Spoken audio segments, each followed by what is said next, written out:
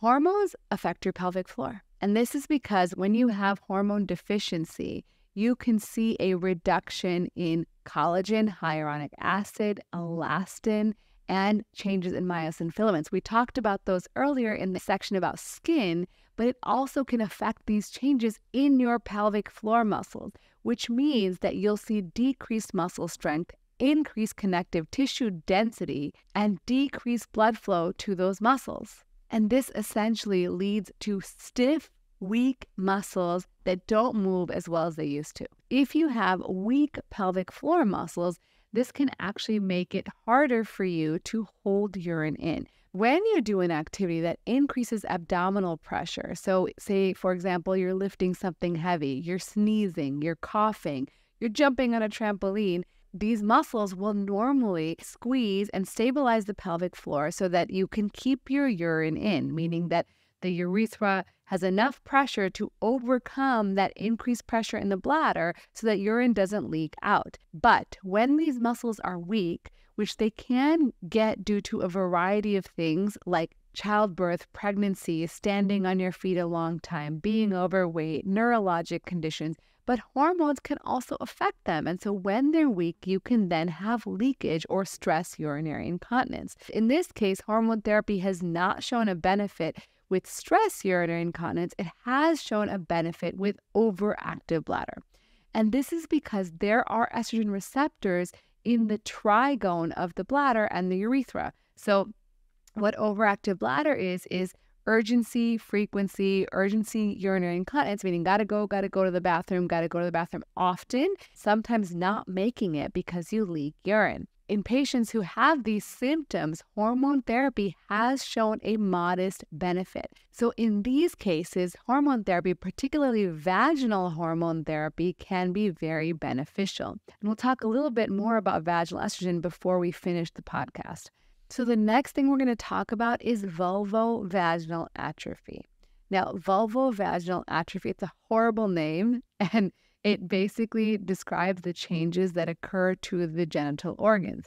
It occurs in up to 84% of women, and it can cause symptoms like dryness, irritation, and burning in the vaginal area. It can also cause urinary symptoms, which include pain with urination, urgency, like gotta go, which we just talked about, and recurrent urinary tract infections. So these are just the bane of everyone's existence. Now let me explain first what happens anatomically.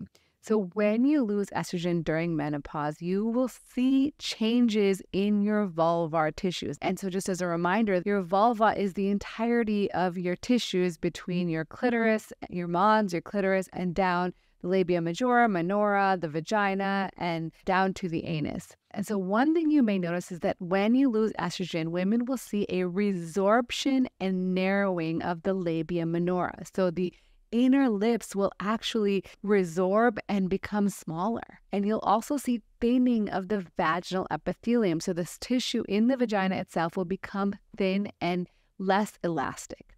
The vestibule, which is located between the labia minora and the hymen of the vagina, is a particular part of the body that has very dense sensory nerve endings and has a lot of estrogen and testosterone receptors there.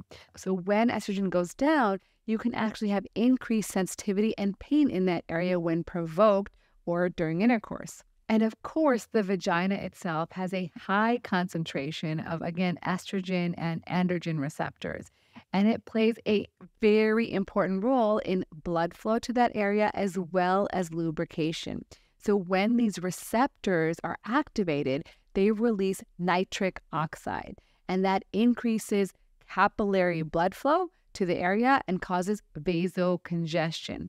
This then causes an increase in pressure, or what we call oncotic pressure, within the vaginal tissues, causing there to be fluid to come out or transudate, which then becomes the lubricant that you see when you have arousal. Now, these changes can cause pain with sex, either because you're not lubricated well enough or because the thinning tissues that you have are really thin and can easily bleed, or because of pain in that vestibular area. This is going to shock you, but 40% of postmenopausal women who have symptoms of genitourinary syndrome of menopause also complain of pain with sex. Now, you'll remember when I started this, I told you that up to 80% of menopausal women get this syndrome.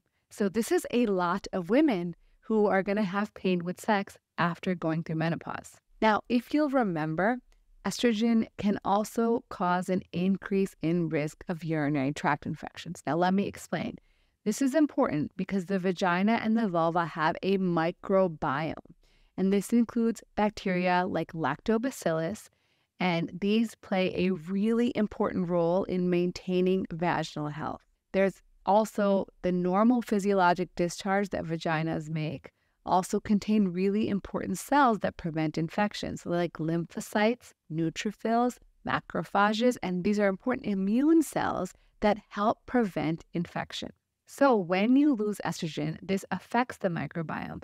It causes your vaginal pH to go up, and the lactobacillus, which are usually there, decrease, and those are usually protective for UTIs. The other thing that happens is because the tissues are all thinning and getting smaller, the urethra ends up moving closer to the vaginal opening, making it easier for infections to enter the urethra or the P-tube and subsequently get into the bladder.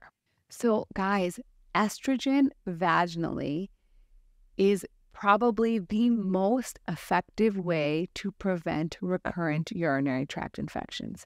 And it is very, very safe. It does not cause risk of cancer, blood clot, stroke, or anything dangerous because it mostly works locally in the tissues.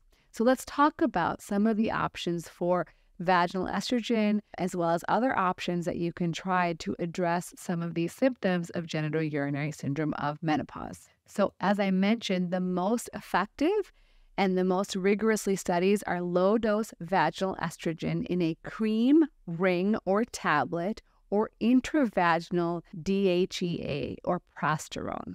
These treatments have shown significant benefits and minimal risk, and you don't need to take any progesterone with it, even if you have a uterus. If you don't want to take hormone therapy, you can try over-the-counter vaginal moisturizers, and how these work is they stick to the vaginal mucosa and allow the cells to essentially retain moisture. And they usually need to be applied either daily or up to every 3 days. Lubricants can also be very, very helpful, and they can be used during sexual activity. I encourage you to check out my video on lubricants on YouTube, but I'll give you a brief summary.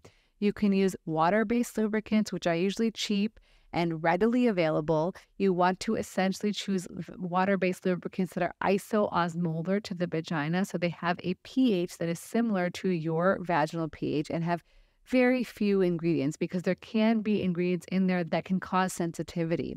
They do evaporate, so if you are having sex, you may need to reapply.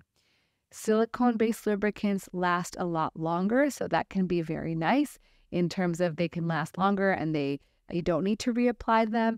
Most people tolerate them pretty well, and they're a little bit slippery, so you do have to be careful. But if you use them, you want to be careful using them with silicone-based sex aids or sex toys. Oil-based lubricants, there's lots of great ones on the market that are coconut oil-based. Whatever your preference is, these last longer than water-based lubricants, but you do not want to use them with condoms because they can actually break down the condom itself. So if you want, I will also link some lubricant options that I really like in the description below, so you can check those out. There's also some oral medications that are available called selective estrogen receptor modulators, and these are FDA approved for specifically moderate to severe dyspareunia or pain with intercourse. Now, a lot of you may have heard about laser therapy.